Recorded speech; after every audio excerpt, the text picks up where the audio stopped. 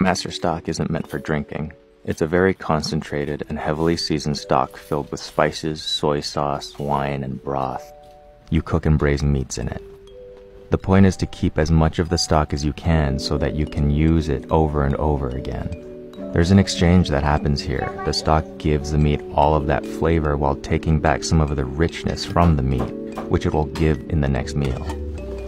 When I was in Hong Kong, my dad told me about how there are restaurants that would have signs telling you how many generations their stocks have been simmering, that the softly bubbling pots have been around longer than the person serving it, that the pot has outlived that person's parents. You have to treat the stock as if it were a living thing. It needs to be replenished and fed. Give it seasonal elements, spices that match the winter and the summer. Understand that with all things there's a give and take, and over time, you'll have a stock that is unique to you, one that's lived its own life alongside yours.